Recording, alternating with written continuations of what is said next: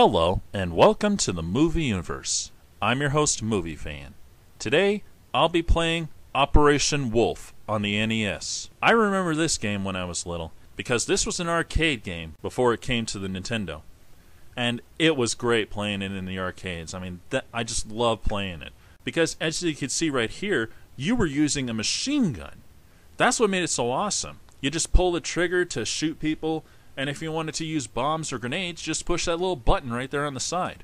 And it wasn't until years later I found out that it came out to the NES. So of course, I had to get it. Now playing it was obviously very different because, unlike the arcade where you had a machine gun to use, you just had your controller. And it's really quite simple. You push A to use the machine gun, and B to use the bombs. There's really nothing else to say. It's just one of those arcade shooters where all you do is just shoot the hell out of everybody that moves.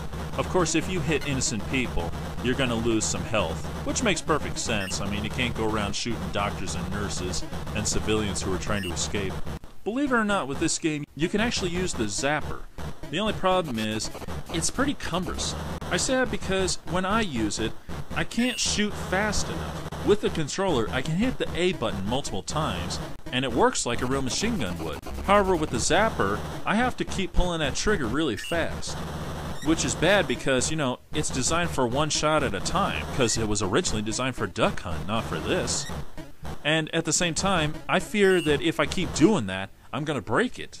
To make matters worse, I have absolutely no way of controlling the bombs. So, my recommendation, if you ever get this game, just use the controller. Other than that, there's really not much to say.